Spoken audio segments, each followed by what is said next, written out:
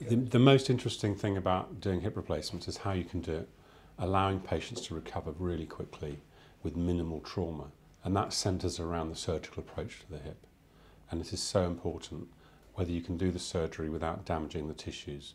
And that concept is broadly termed minimally invasive surgery, so you'll hear surgeons talking about minimally invasive surgery.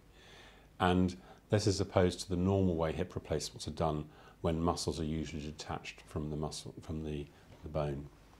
If you can do the surgery without detaching the muscles, then you're going to recover more quickly, usually with less pain and less blood loss. Commonly, that's either done through what's called an anterior approach. An anterior approach seeks to do the operation from the front of the hip. That can be quite difficult depending on the implant and also depending on the size and shape of the patient, and it is slightly variable in its outcome, but can give very good results.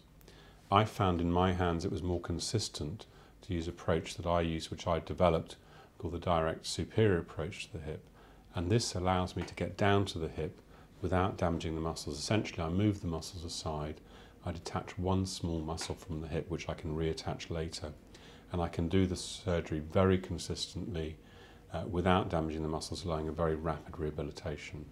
And I've now done more than 2,500 cases using that technique with a very low complication rate. So I'm very comfortable offering that to my patients because I know in my hands that's going to give them the results they want.